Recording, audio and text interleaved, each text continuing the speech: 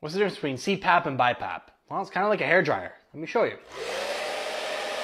Okay, so the answer is actually in the names, where CPAP is a continuous amount of flow of air, whereas BiPAP is a bi-level, meaning that we have different flows of air or pressures of air during inspiratory and expiratory. So CPAP is literally continuous, where we hit it on high and it's constant, where it doesn't change with inspiratory and expiratory. So CPAP predominantly is used for patients that have oxygenation issues, where they have fluid inside the alveoli, or they have ARDS, something along those lines. CPAP is great for them because they're trying to expand those alveoli, increase the PEEP, and allow for better oxygenation diffusion through the alveoli into the blood. Whereas bi-level or BiPAP is more for patients that have ventilation issues, because when it comes to BiPAP, it's going to improve the inspiratory pressures by having high pressure, flow air in, and then change to a lower pressure when we have expiratory. Now, why is that? Well, it's because we don't need constant air pressure all the time.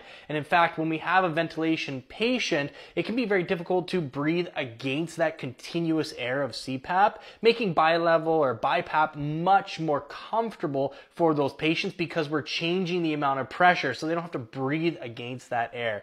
So that's the difference between the two. We have a continuous, which is CPAP, and then we have a bi-level, which is BiPAP, simply when it comes to different types of patients and what they're struggling with.